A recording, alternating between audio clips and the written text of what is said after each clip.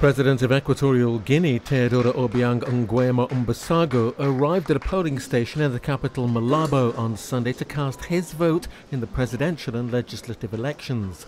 80-year-old Obiang is virtually guaranteed re-election for a sixth term. We're voting for a better future, he says. We're electing the people who will lead us for the next 7 years.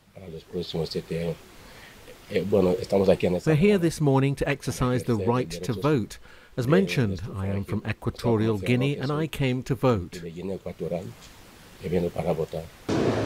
Equatorial Guinea is considered one of the most authoritarian and enclosed states in the world, and the nation's only tolerated opposition party, the Convergence for Social Democracy, is represented by 61-year-old Andres Essona Ondo. But voters say they value the importance of the elections. We're voting for things to happen normally because we enjoy peace, he says. And we want to continue with the peace that we enjoy in our country because if you look at it, here in Central Africa, the only country in Central Africa where young people are benefiting is Equatorial Guinea.